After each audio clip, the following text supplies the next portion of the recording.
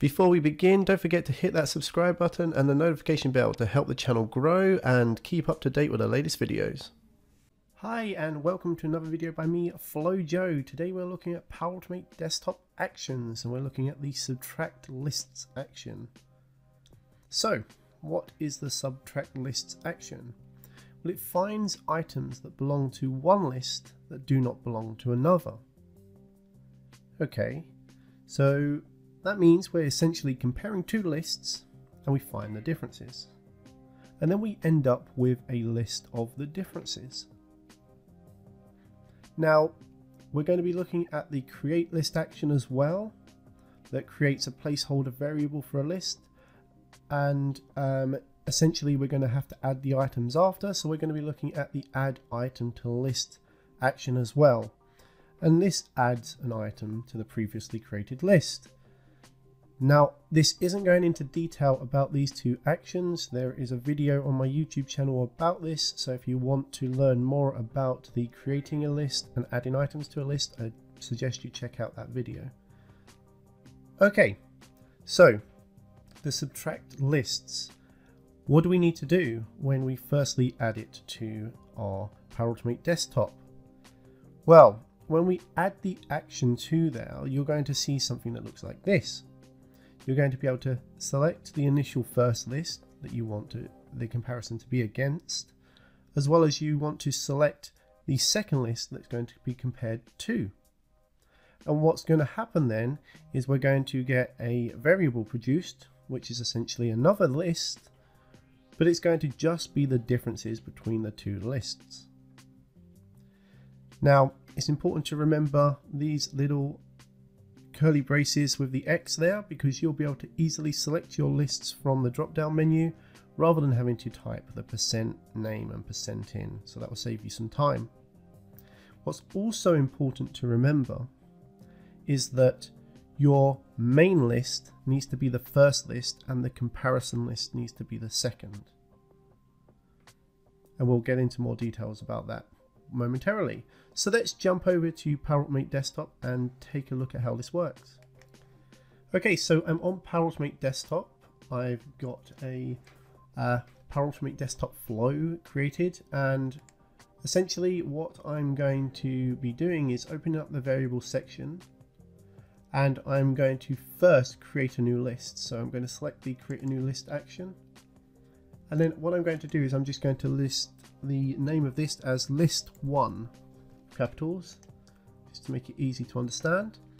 Then I'm going to add an item to this list. So we're going to add Joe, and then we're going to use the little squiggly braces with the X, so you can see that the list1 is there. So we select that and it auto populates it for you. So essentially here we're adding Joe to a list.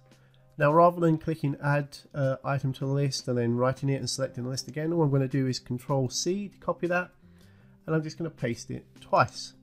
Then what I'm going to do is I'm going to open one of these, I'm going to change that to Jax, and then I'm going to change the last one to Meg. Okay, so what have we done so far? We've created a new list called list1, and we've added Joe to list1, Jax to list1, and Meg to list1. So when this runs, we're going to have a list called list1 with Joe, Jax, and Meg in it. Okay, so what I'm going to do now then is I'm going to create a new list, our second list. So I'm going to call it list2.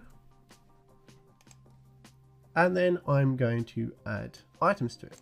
Now, for the purpose of this, I'm going to add Joe and Jax to the list.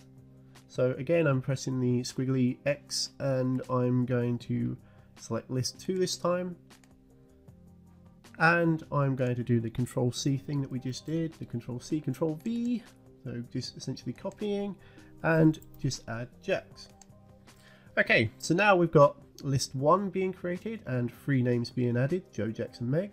Then we've got a second list, which will be our comparison list, which is called list2, and we've got Joe and Jax. So the difference here is Meg. Now what we're going to do is we're going to use the subtract lists action, which we are all here for. So I'm going to use the select variable, and I'm going to pass in list1, and and then I'm going to use select variable again on the second list and pass in list 2.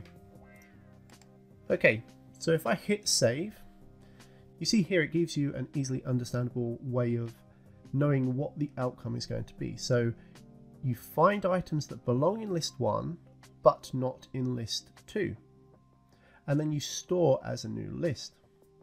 So essentially we find the items here, Joe and Jax, and in list 2 we've got Joe and Jax, but because Meg doesn't belong in list 2, it's going to be in the list difference. So if we reverse this, we would get nothing back, because it would say, okay, does Joe and Jax exist in list 1? It does. Meg doesn't, but we are ignoring that because we're not trying to find the one that's not there, essentially, in list 2 at the moment. We're trying to find the differences in list 1. So it's very important how you structure the subtract lists action. You need to make sure that the one that you're actually going to be using as your base is the initial first list. Okay, so let's run this through and see what we've got. What I'll do is I'll run through in each step just so we can walk through and see how this actually works then. Okay, so if I do run next action, we have created our list. Now we are adding Joe, we are adding Jax, and we are adding Meg. If you look over to the right hand side, you can see we've got Joe, Jax, and Meg. So I do run the next action. So we've created our list now, list 2, and we have added Joe and Jax. So if I just take your gaze over to the right hand side, we've got Joe, Jax, and Meg on list 1, and we've got Joe and Jax in list 2. So the list differences then is going to compare these. Essentially, list 1 is the base, and it's going to say, okay, in list 2, take all of these items and compare it to list 1. So Joe is there, Jax is there, Meg isn't. So because of our first list in our subtract list, we're going to say, okay, well, Meg doesn't exist, so we're going to store that in a new list. So what we're expecting now is when I click run action, we have Meg. So you can see here that we have captured the resulting differences between list 1 and list 2 by essentially comparing them both and then passing any differences in the initial list, the first list, into a list difference, and we have Meg. So what I'll do then is I'll just add another one here just for an example. So if I add Sarah, and in here what I'll do is I'll add a different name, so I'll just say Bob. So let's see what happens when we run this through then, because Meg and Sarah don't exist in list 2, but list 2 has one that doesn't exist in list 1. So let's hit run.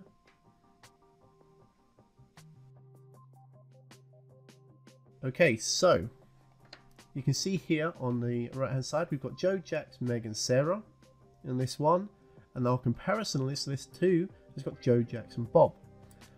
So Joe, that basically cancels each other out because they both exist. Jax cancels each other out because they both exist. But Bob doesn't exist in list 1, so it gets ignored. Meg and Sarah do exist in list 1 but do not exist in list 2, so they get captured in the list difference. And that is how you use subtract lists on Power Automate Desktop. Thanks for watching another video by me, FloJoe. If you liked the video, don't forget to hit that like button or select a video on your screen right now to continue learning more about the Power Platform.